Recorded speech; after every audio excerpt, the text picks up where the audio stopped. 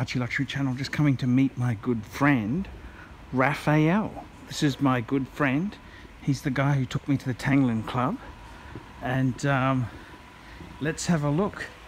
Raphael! Hello, Archie. How are you? Good to see Great you. to see All you right, again, yes. Man, So, how do you like the view? Hey, this is Amazing fantastic. skyline, This yeah. is an amazing place to come here. So this International celebrity, entrepreneur, businessman, and Management consultant. management consultant and renowned wristwatch collector. Check out the view. How's the view? Look at this. This is the Hong Kong Island This is side. the- Opposite, you see the Convention and Exhibition Center. Which is Yes, the turtle-shaped building. yes. It's amazing. HSBC building over there. HSBC, yeah. Merrill Lynch, I can see. No, that's Bank of America Tower. Yes, look at that. Absolutely amazing city, isn't it? Hong Kong. Do you like this better than Singapore? I love both cities. Yes. Yeah. Yes. Just like watches, you know, I like quite a few. That's right. So if Hong Kong was a watch, what brand would this be? This is probably a Piaget? Rolex. A Rolex. Piaget? No? Piaget is a bit niche. Bit niche? Just specialised in extra thin and diamond watches. yes. This is much Rolex. more This is Rolex. vibrant, What would yeah. Singapore be? Patek? Singapore maybe a smaller city, so yeah, smaller brand. Omega maybe. Omega. Okay. And where is Patek Philippe? What country is that? Well, obviously Switzerland. Switzerland. Yes. Good call.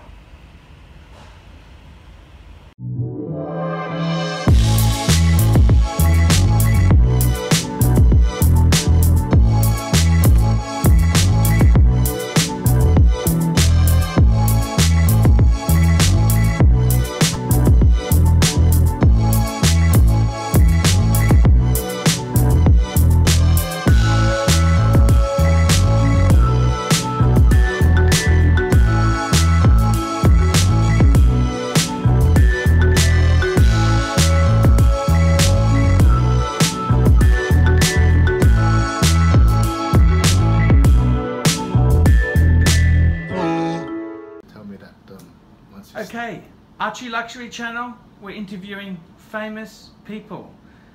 Raphael Young, you're an author, you're an entrepreneur, Management consultant as well. management consultant, world-class collector, and very cool guy. You're the guy who took me to the Tanglin Club. Yes, in Singapore. Very, very cool. Oldest club in Singapore. 150 years. Now, I've decided to interview you for the channel, so we want to just ask you a few questions. All right. Now, your collection, you said to me you got about 50 pieces, Somewhere along that line.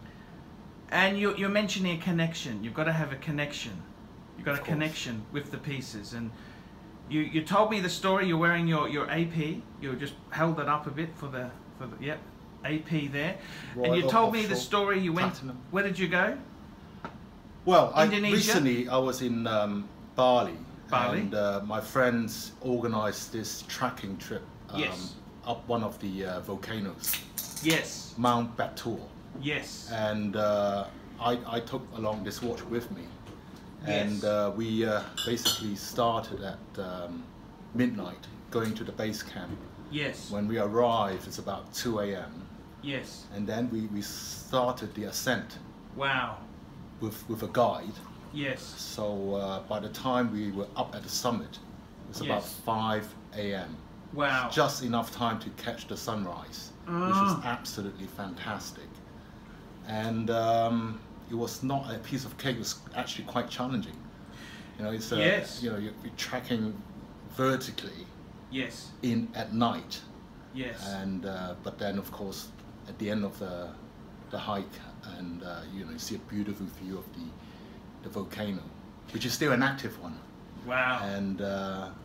And then we had volcano eggs for breakfast. It's quite an experience. So tell me this, it's all about experiences. Of course, of course. Do you have many watches that have experiences? your yellow gold sub, you met me. That's an Yes, experience. that's you can't right. ever sell that because you met me. First Yes. time you met and me. you had one there too. I had one too. An older yes. version, yeah. Yes, that's right. Mine had the super case. You had the ceramic version. Yep. Yeah. Yep. But we were part of the same club because we both had the gold subs. Yeah. Yeah, I mean that one also have a story. I mean each watch have a story. That one I bought at Harrods in the UK. Wow. And I bought quite a few Rolexes from Harrods. They have very good service. Mm. And after that purchase, they asked me, Mr. Young, we actually have a Rolex event coming up in London, and I asked, what is it? They say, oh, it's an opera, sir. Yes. I said, oh, you know, since I was based in Singapore at that time, I thought that's awfully long way from Singapore to London to watch an opera. Mm-hmm. And I said, and then I asked who was playing. Mm-hmm. It's Placido Domingo, which was, you know, probably the best you can get. Yes. And then I thought about it and I said, okay then, I'll come along for that. Yes. So Rolex organized a superb evening. Yes. They sent a Rolls Royce to pick me up. It's a RAF. Ah, a RAF. A Rafe or RAF. Rafe or RAF, yeah. So, expensive. In white.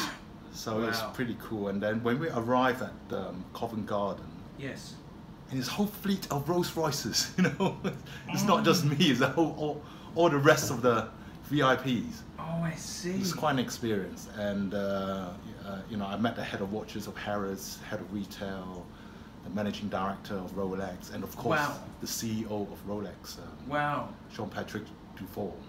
Yes. And then we had the best seats in the house in Royal Opera House. Yes. Followed by dinner with the cast. Wow. Which was superb. And then yes. you know we met Domingo himself. Yes. Who's been a Rolex ambassador. Yes. For God knows how many years. Yes. And then it was just a superb evening, down to the very fine detail. And now you've met Archie Luxury, so you've done it all in the watch game, haven't you? God, hey? Yeah. Hey? With a lovely session of afternoon tea. Just talk about that's watches. Exactly. So for you, to tell me this, you were saying that it's very important that a watch has a story. You know, like it has good memories. I agree with you. I really do agree with you. I think it's so important that it's not just anything you could buy from a shop. It's that your watch gets little scratches or does this or does that, and you know, it's kind of over time it develops your story. Well, it's your emotional attachment through the story, through your experience with the particular timepiece. I recently read a book which is A Man and His Watch. Yes, I just got it. Superb, I just got it from very Amazon. nice. Yeah. Yes. So you know, they have Sylvester Stallone and they had.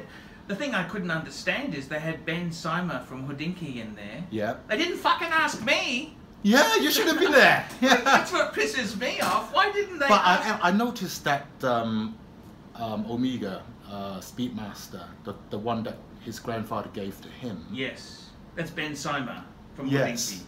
That picture on that in the book is different than the one that he had the video on Hodinkee about his collection. I see. So I was wondering, which Speedmaster was it?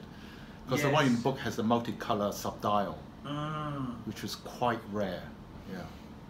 And it's an interesting thing. You mentioned Hodinkee. Hodinkee said 2 watches. If he had to just make his collection 2 watches, the watches that mean the most to him, he had a Patek 3940 perpetual calendar, and the other watch was a Lange 15 chronograph. Is that the Dematic? Lange 1815 chronograph. All right. He said those 2 watches. That's the 2. What watches? You've got a fairly big collection. What sort of watches mean them? What are your key essential watches you'd never sell? Well, actually, I hardly sell any of my watches, so I've just been accumulating. But what watches mean the most to you? It's hard to say. It depends on your mood Yes, because you've got a AP 15202. That's the modern anniversary 40th edition of the Royal Oak. Yes, you love that, don't you? I do. You've also got 39 millimeters. I mean, yes. I'm quite a big bloke, but it seems a bit, just a slightly small. Yes. But it's it become a much more classier watch than a sports luxury watch. Yes. So, you know, I wouldn't go to engage in sporting activities with it. No. No. I treat it more special occasions to wear it. And you've got a 5711 Nautilus, Patek Nautilus. Yes, yes. That's a beautiful watch. Beautiful watch.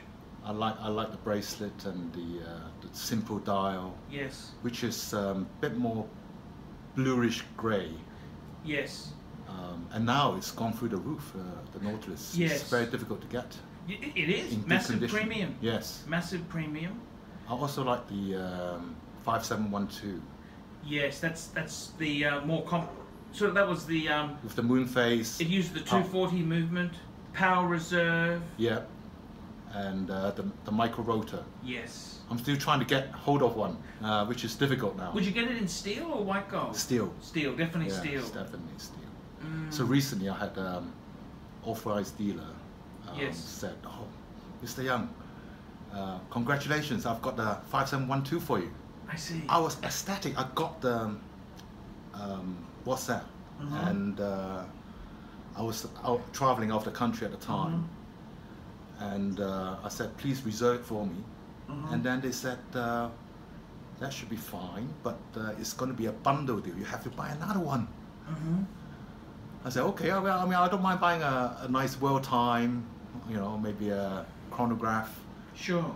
But when they show me the selection, it's rather limited. You know, a lot of the Calatrava, and all the other models are more expensive than the Nautilus. So it was a bundle deal. You got to get another one, and it's just I don't want to get another one that I don't like. Yes. So in the end, I have to give it up. But now, with the benefit of hindsight, I thought, now the Nautilus has gone up so much. You know, so difficult to get. Maybe I should just get another one anyway. Yes. For the sake of having that brand new 5712. You mentioned something to me. I said to you, what was your first watch? And you told me a Datejust. Yes. When you turned 18. Two-tone, yeah. What colour dial? It was a champagne gold. Champagne. And you said, I said to you, do you love it? Do you like it? And you said no. Yeah. What was wrong? What went wrong? Why didn't you love it? I just thought it was too matured for me. With that, you know. Who gave that to you? My father. Isn't that a special gift? My father never gave me fucking anything.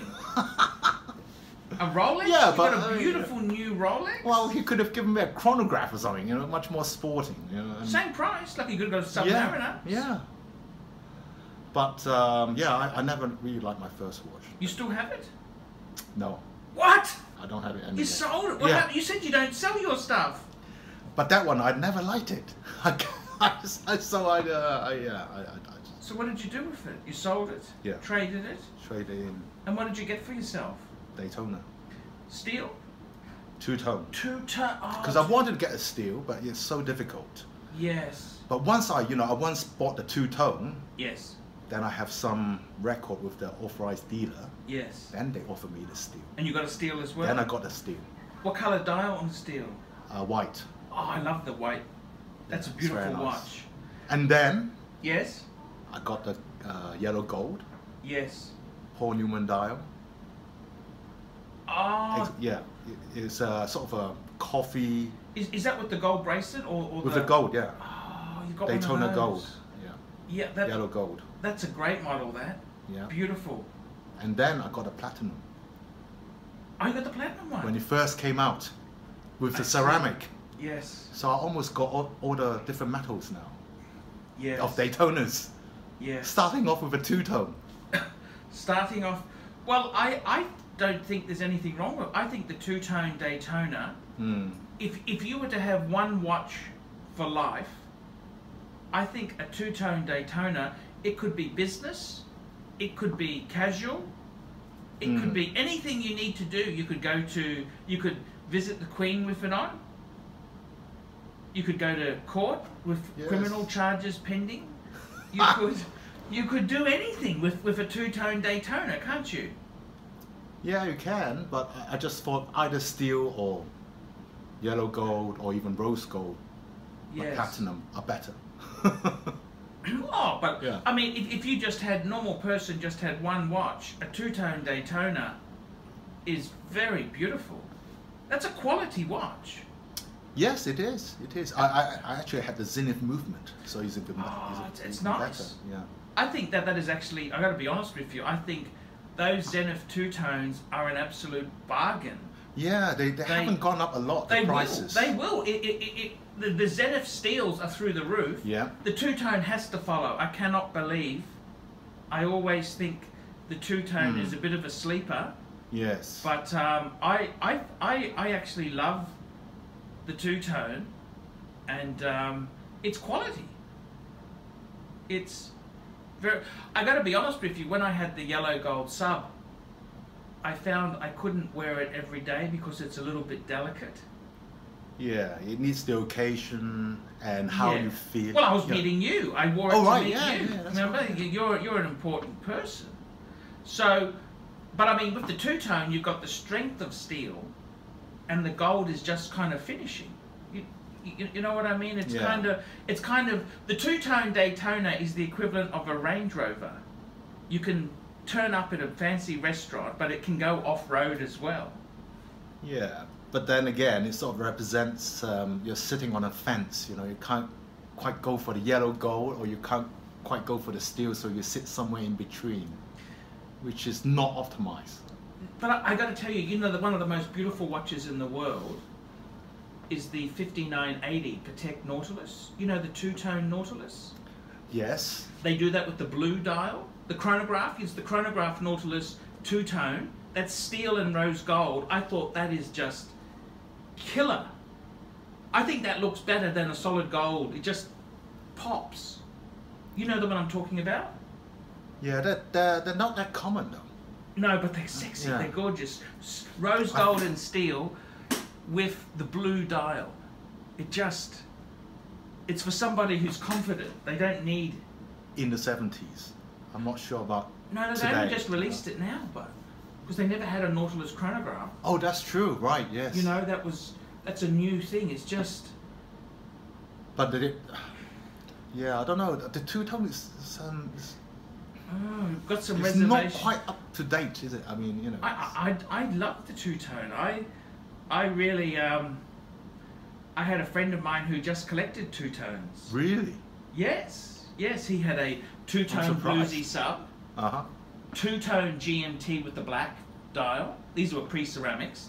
And he got a two-tone Daytona with the white dial. So we had a blue dial, a black dial, and a white dial. And he was going to get a champagne Datejust to have a four-piece combo, except he got divorced and he lost the lot. But that's another story. Oh, you mean he lost it to the... Well, he had to pay lawyers' bills. Oh, right. You know, but I'm just saying, it was still a good... He had 3 two-tones. Ah, okay. Very cool. You know what's cooler? It's just to get it in every metal, so that you can have every occasion. Every occasion covered. Yeah. That's exactly it. Even with the leather bracelet. Yes. So tell me this. Or crocodile bracelet. What watch means the most to you? Or rubber. What watch means the most? You've got 50 plus watches. You're a very, very, very sophisticated collector.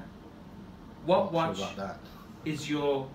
What watch means the most? I didn't say most expensive. I said what watch means the most to you? It sort of changes from time to time.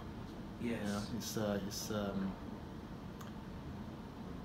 I mean, if you ask me right at this moment, yes, because of my recent summit to Mount Batur, so probably this AP Royal Offshore Platinum. I see. I actually changed the leather band to the rubber band, which is indigo camouflage. Yes. From Horace, a very niche shop from Miami, and it sort of matches my camouflage shirt as well. Yes. And I've been wearing it a lot because that's the recent experience. I'm Yes. sure time goes by, Yes. you change, right?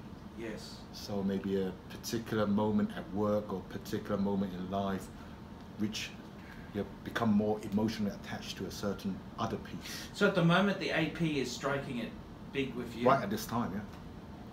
But the problem with having too many watches, I think that's the thing with many collectors as well. It's not Yes. enough wrist time to bond with the particular timepiece. Yes. So Yes. you know, the more you wear your watch, the Well, more affinity you tend to have it, and therefore, Yes. of course, the more experience you have along with the timepiece. Yes. Yes. So yeah, some of the ones that I haven't been wearing, then Yes. you sort of you're having a looser relationship. I understand what you're saying. Yeah. I'm going to stop this video now, and then we're going Right. to start again. I've got some more questions for you. Some more. I think we've got enough. No, well, just a few more questions. So we just stop now. All Thank right. you so much, Super Collector, and I'll also put some links to the magazines you've appeared in, All right. Cool. and we'll put your Instagram link too. I'll keep it private. It's, Okay. it's also under security locked as well. So then otherwise I have to. Yeah. Yeah, no worries. That's fine. All right. Okay, thank you.